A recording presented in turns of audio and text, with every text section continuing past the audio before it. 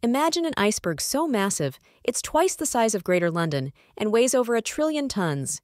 Meet A232A, the megaberg that's been stuck for nearly 3 decades, until now. This colossal block of ice, spanning a staggering 3,800 square kilometers, broke free from Antarctica's Larsen ice shelf way back in 1986.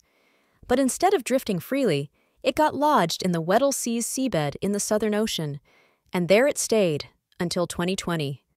Fast forward to today. A232A was trapped in a Taylor column, a vortex of rotating water above a seamount, spinning endlessly for months. But now, it's finally on the move. So, where is it headed? Experts from the British Antarctic Survey say A232A is drifting towards the warmer waters of the Atlantic Ocean. And while its journey will eventually lead to its melting, that's not the end of the story. Giant icebergs like A232A don't just disappear, they transform the ecosystems they pass through.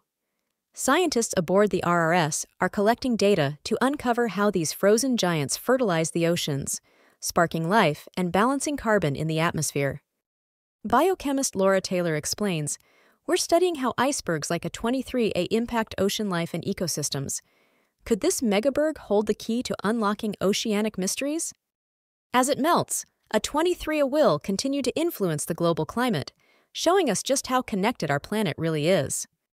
From the icy waters of Antarctica to the warming Atlantic, this megaberg story is a reminder of the dynamic forces shaping our Earth. What do you think about this giant iceberg's incredible journey?